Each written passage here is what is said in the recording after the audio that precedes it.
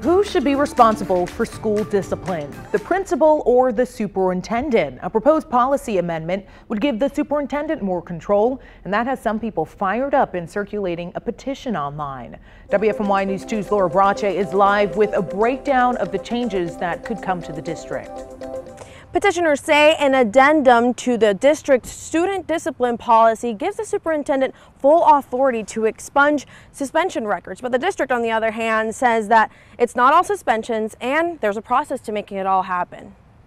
Just a few signatures away from reaching its goal, parents of Guilford County students hope this petition will stop a vote on a revised suspension policy. The push is not to change the suspension rates, it's to change them even more.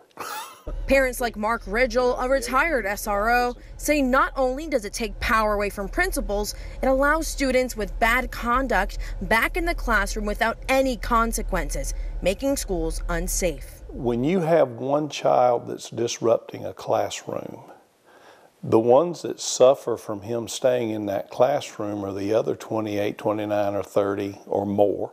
The issue here is simply, should students be allowed to appeal short-term suspensions of 10 days or less as a part of their due process rights?